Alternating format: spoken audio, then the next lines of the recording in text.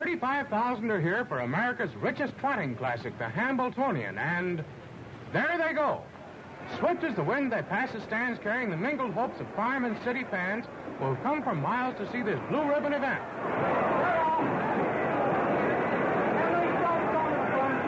As they round the turn for the backstretch, the leaders are well bunched, but Lord Jim, one of the favorites, is setting a terrific pace.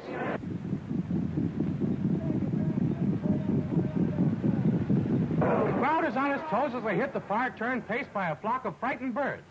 The slow-motion camera shows you the struggle of the straining horses as the pounding hoofs dig into the soft earth. On come the 3-year-olds, a picture of grace and flashing form, with their drivers urging them to their utmost in the thrilling battle for cash and glory. The finish. Under the whip, Lord Jim leaps ahead for the $26,000 stake. 1934's King of the Trotters.